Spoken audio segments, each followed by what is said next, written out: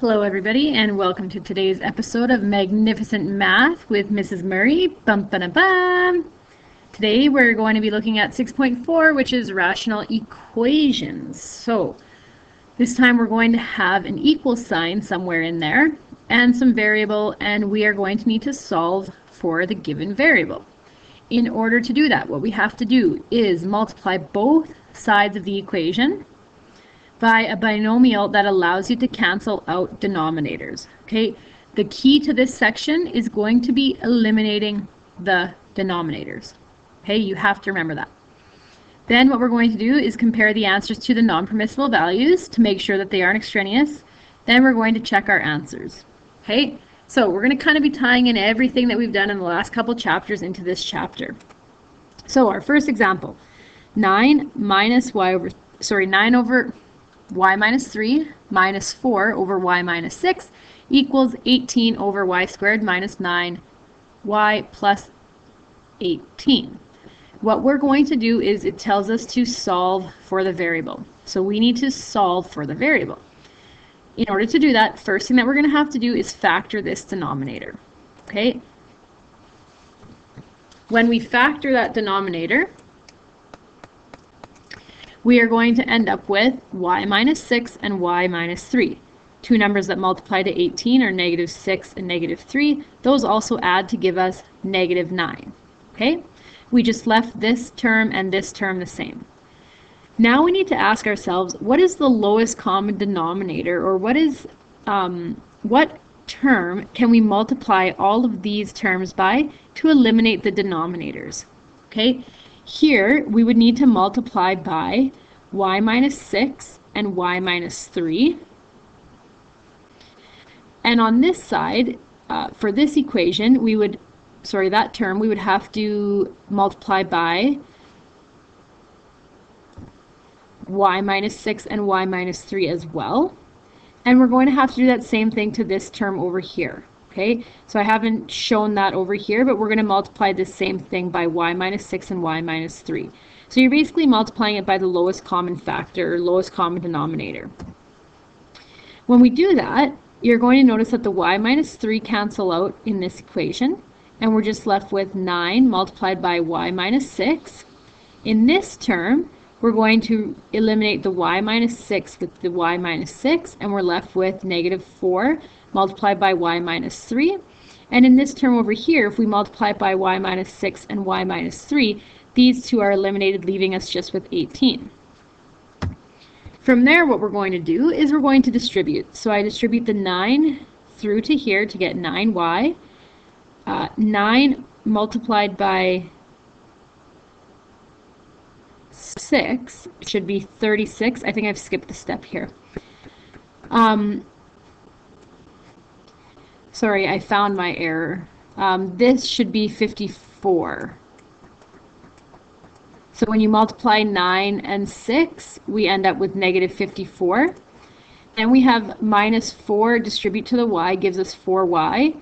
Negative 4 multiplied by negative 3 gives us 12. And the 18 stays there. Then what we're going to do is we're going to continue simplifying.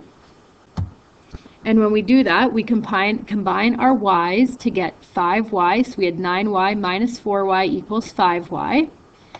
Then we're going to have on this side of the equation 60. Okay, and that's because I had negative 54 here. I'm going to add that to this side. And then I'm going to subtract 12 from both sides, and that leaves me with 60.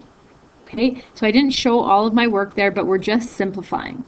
Once we simplify to 5y equals 60, obviously we have to divide both sides by 5, and we determine that y equals 12. So if we want, it's a good idea to check our work. So to check, we're going to substitute this y equals 12 in for y here, y, and y. So we get 12 minus 3 in the denominator of the first term, 12 minus 6 in the denominator of the second term, 12 squared minus 9 multiplied by 12 plus 18. Continuing to simplify, we get 9 over 9 minus 4 over 6 equals 18 over 54. And then this simplifies to 3 over 3 minus 2 over 3 equals 1 over 3. So here, this subtraction question, we need to find a common denominator, and the lowest common denominator is 3. We convert all those to a fraction over 3 and solve. So we do know that y does in fact equal 12. Okay, then we get into word problems, and these problems are called work problems. So we're given 2 people in this situation. So we have Stella, and it takes her 4 hours to paint a room. Now we've got Jose, who takes 3 hours to paint the same room. If they work together, how long will it take if they work together? What you might be tempted to do is take 4 and add it to 3 and then divide by 2, but that's finding an average, which is not the same thing that we want to do. Okay, so in order to start it off, what we're going to do is we're going to set up a table. First column is going to be the time it takes the individual to paint. Then the fraction of working for 1 hour. So the fraction of the work they would be completed in 1 hour. And then the fraction of the work they would be completed in T hours, or any given number of hours. Here we're going to say, identify Stella, Jose, and then what they have together. So for Stella, the time it takes her to paint is going to be 4 hours. For Jose, the time it takes him to paint is going to be 3 hours. And we don't know how long it's going to take them. Okay, that's the given time. The fraction of working 1 hour. So if Stella works 1 hour, that means she is going to be done 1/4 of the work.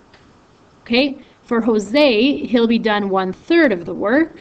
And if we combine them together for 1 hour, after 1 hour, they would be completed 1/t amount of the work. Okay, now to get the fraction of work in T hours, we're just going to take this column here and multiply it by T, the number of hours. We don't know what the number of hours are, so we just take 1/4, multiply it by T, 1/3 multiplied by T, and then 1/t multiplied by T. The T's cancel out and it just equals 1. Now we have an equation, so we can take Stella's fraction of the work plus Jose's fraction of the work, and that would equal 1. So we set up our equation. 1/4t plus 1/3t equals 1. And then we have to eliminate this denominator. The lowest common factor here is 12. So if we multiply all the terms by 12, what you're going to see is that here the 12 would reduce with the 4 to give us a 3. 12 would reduce with this 3 to give us a 4. And then 1 multiplied by 12 is 12. So we're left with, on this side of the equation, 7t equal to 12.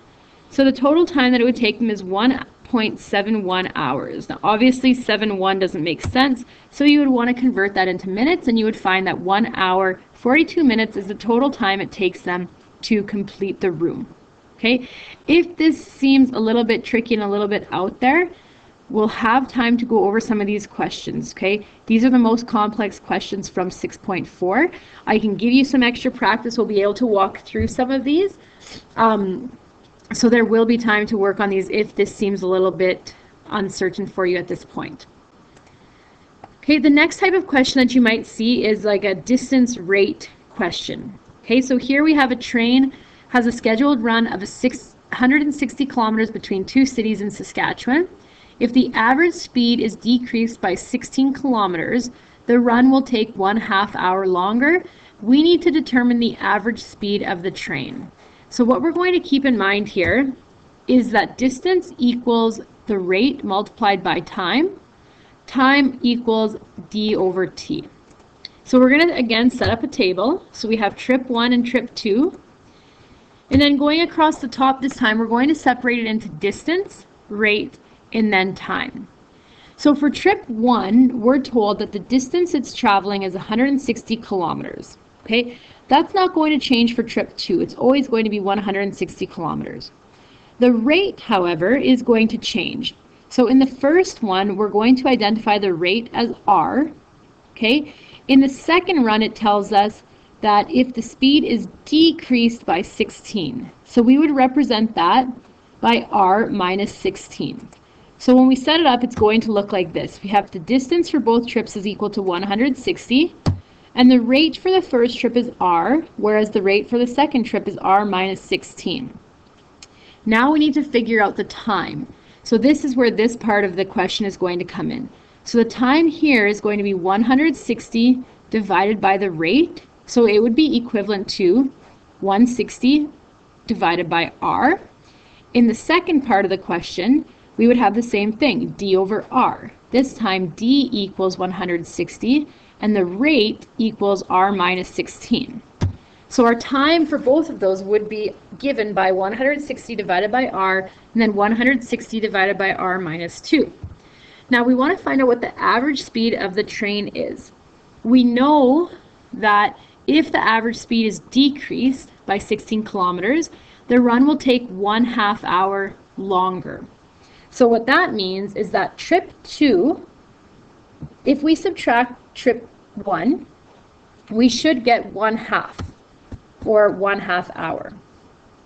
Okay, so then what we're going to do is substitute our values for trip 1 and trip 2 into these parts of the expression right there. So we would have 160 over r minus 16 minus 160 over r equal to 1/2. Now we need to eliminate the denominators and solve. Okay, what we're going to multiply this by is r minus 16 multiplied by r multiplied by 2. So again, that lowest common denominator.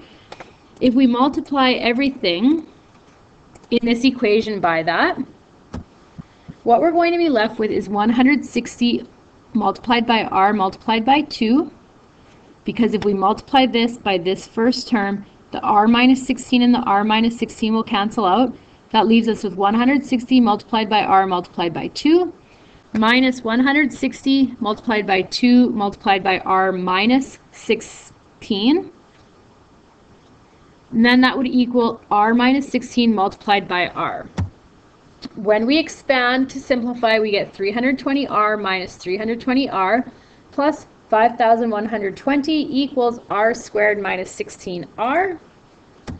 Continuing to simplify, we isolate the variables by moving them all to one side. So that we can create a quadratic formula. A quadratic equation. Oops. From there, you would want to use the quadratic formula. Okay, this is very difficult to factor. You can see that we end up with some decimal numbers here. You can't factor that without the quadratic formula. So you substitute your quadratic formula values in. You end up with r equaling negative 31.8 kilometers an hour or 47.8 kilometers per hour. This part here does not make any sense. We don't have a rate of negative 31.8. So the rate that the train is traveling is 47.8 kilometers. Okay, so setting up this table for these word problems is going to help you keep your information organized and then also help you solve the problem. So we will go over some questions in class. We'll go over some more practice questions, and hopefully after that you feel a little bit more comfortable with the content. See you tomorrow.